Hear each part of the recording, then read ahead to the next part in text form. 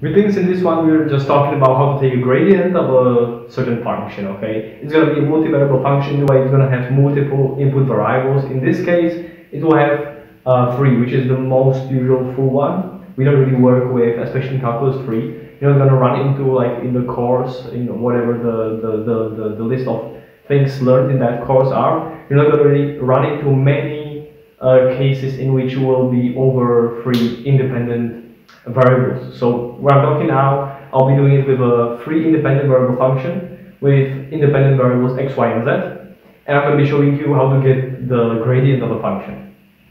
So let's say we have function of x, y, and z, and this function, I'll make up one, will be as follows,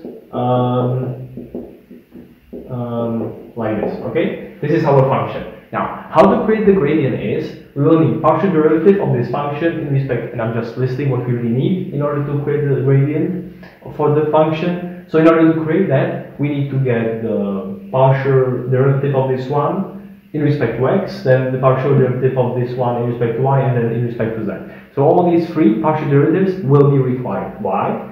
Because the gradient of a function is defined as basically the partial derivative in respect to x as first entry of a vector. Okay, it will actually be a vector function that is the gradient actually is a vector function. Okay, because what you really get is when you don't enumerate it and you just get the general formula, it basically is made up of partial derivatives and ijk. So it really looks like a vector function, okay? So that's kind of interesting to view, but let me just finish the formula for it.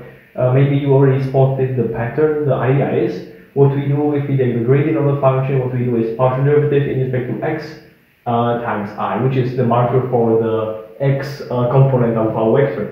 Then the partial derivative in respect to y times j, plus partial derivative in respect to z times k.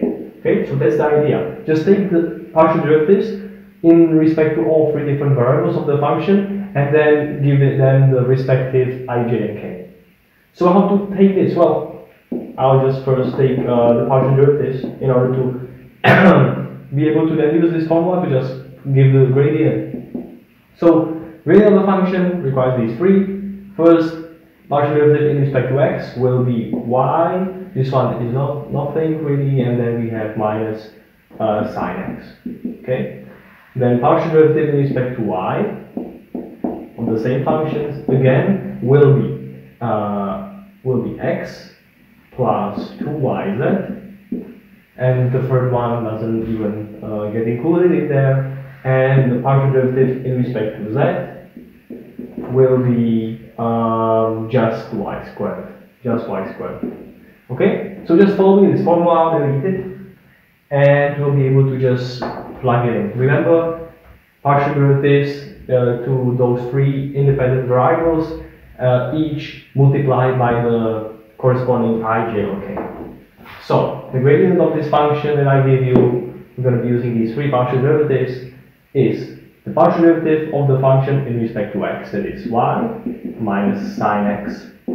Now this is the x part, so it's times I, plus, or I can put the I in the front, so it's even more, kind of readable. It doesn't really matter.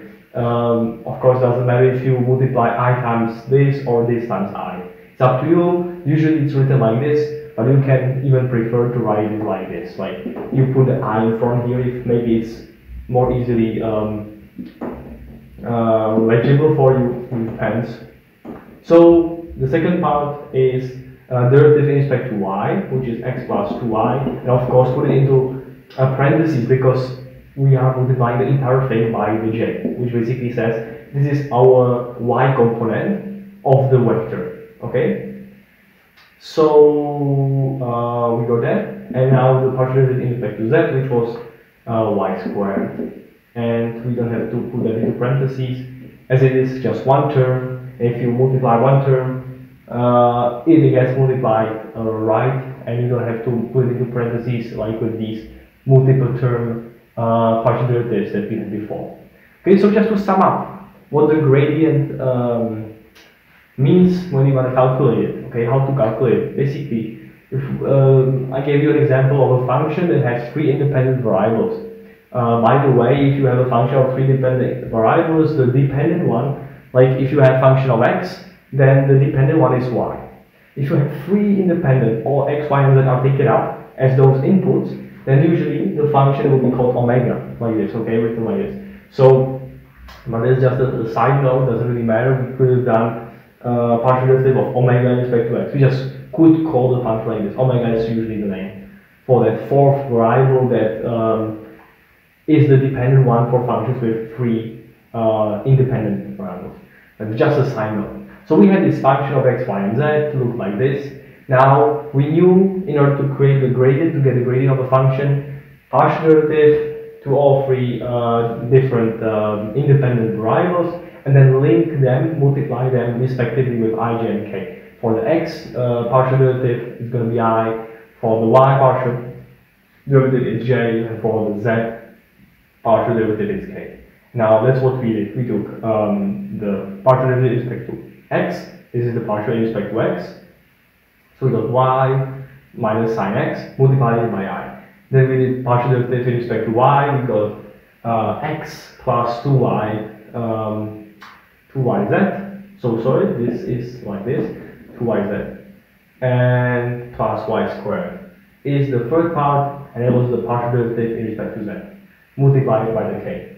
So this is the thing, this is how we get gradients of a function. And what it really means, gradient, is basically, it's a little bit hard to explain because it takes a little more time. But imagine it always goes 1 degree lower as far as dimensions. Okay, so this was a function in 4D, in 4 dimensions. Why?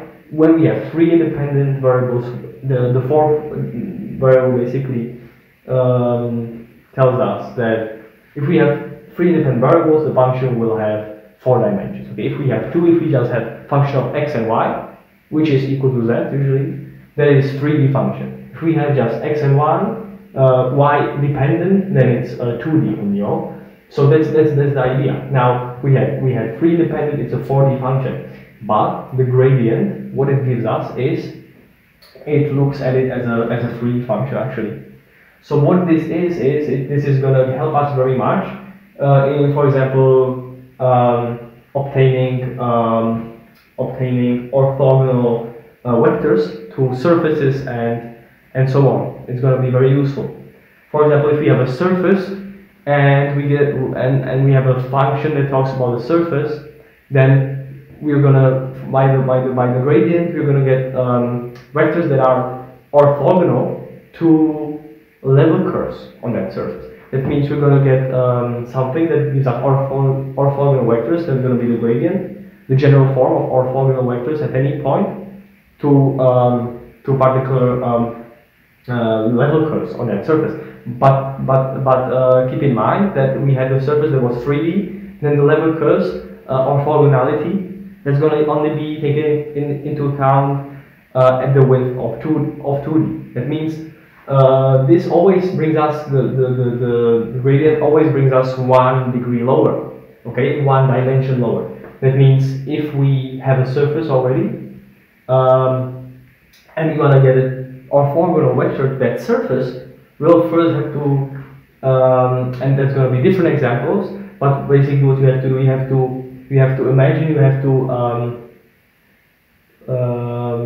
make it in a way that you basically bring the function 1 degree higher, and then you take the gradient of that. So you go back to those 3 dimensions. In order to get orthogonal vector to a surface through a gradient, you will first have to make that function out of which you're taking the gradient 1 dimension higher, because the gradient always brings you 1 dimension lower. That means it's not like you can take a gradient of a function and it will give you, even if it's a surface function, 3D function, which is already 4D, it will give you the orthogonal vector to that surface. No, you actually have to bring it first that 1 dimension higher, and there's different methods for that, and it's constantly more stuff. So keep that in mind. If you're more interested into gradients, then of course there's going to be more work done with that. But just keep in mind, this is the way you take gradients of functions. It's really easy to do.